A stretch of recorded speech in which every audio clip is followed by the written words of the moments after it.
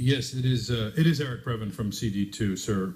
Item number 7 today was an interesting little nugget. If I'm not mistaken, it had to do with the moving around some money from the real estate trust funds of the districts. It's actually looking at a report. It's just looking at a report, sir, and moving it through Ms. Martinez's district very quickly.